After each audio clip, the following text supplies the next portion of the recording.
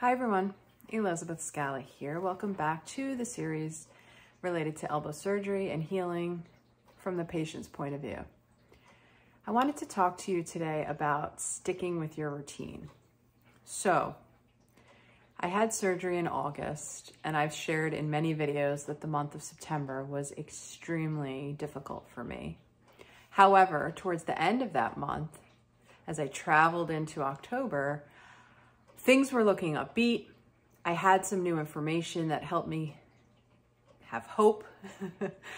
And I actually didn't cry every day of the month. So September, I cried all the time.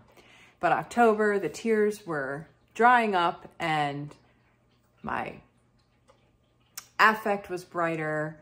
I was just feeling more back to my old self.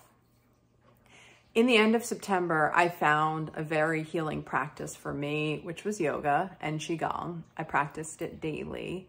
I still continue to practice several times a week.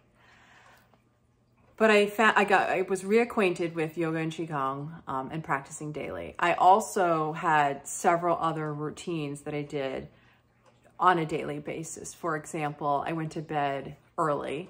I went to bed and was able to sleep for, this is gonna sound like a lot, but when your arm is regenerating itself and your body is like healing, you need a lot of rest. But I slept for 10 to 11 hours a night.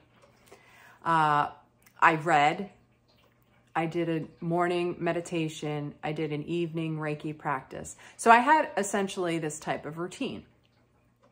And so for the month of October, I kept that routine up.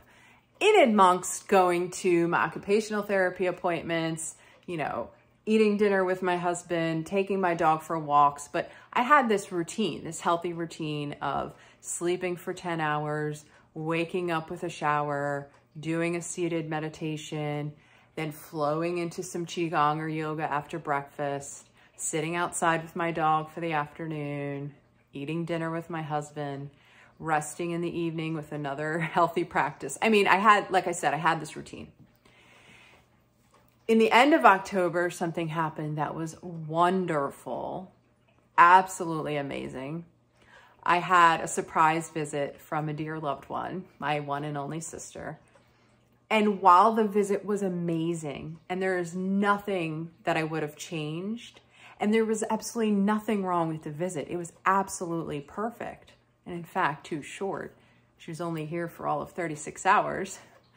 In the time she was here, I didn't sleep for 10 hours. In fact, I stayed up with my sister and my husband till the wee hours of, say, midnight, 1 o'clock in the morning, because we were talking and laughing and catching up and smiling and giggling and just being ourselves and being silly. So I stayed up late.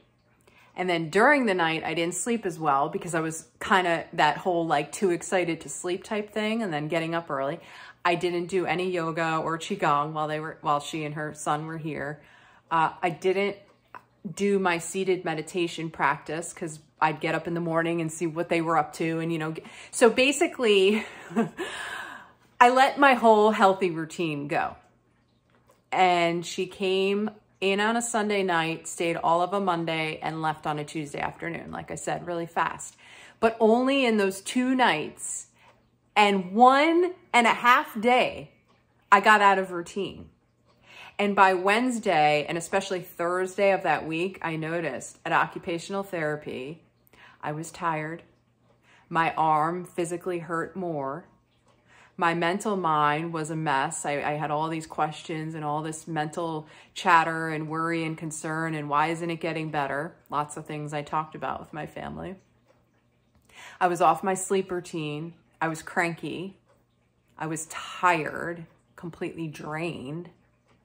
And by that Thursday at therapy, sure enough, the crocodile tears came again. I cried on Thursday and Friday. I've written this down in the book that I'm working on. So I point this out for you here. After surgery, you're going to have therapy to go to. You're going to have home exercises to do in order to physically get your arm moving. And then you're going to have to get into some kind of healthy routine for whole body healing, some routine related to your rest and sleep. some routine related to your eating habits and water intake, some routine related to other healthy healing practices, maybe holistic practices perhaps. Now, something may come in and jolt you off that routine and you're going to notice yourself go awry. So I just want to put a plug in this and point it out so that you're aware of it. Again, as I said at the start of this video, I would not have changed that visit with my sister a minute, a second, a nanosecond. I wouldn't have changed anything. It was beautiful and lovely.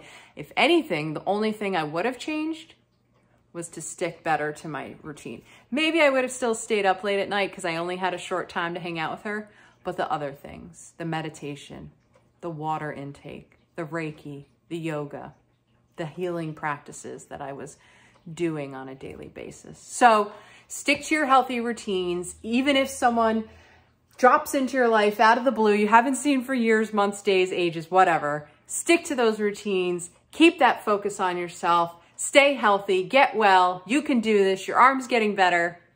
All right, enough of the pep talk. Leave comments or questions below. Visit me at elizabethscala.com. Thank you again for tuning in.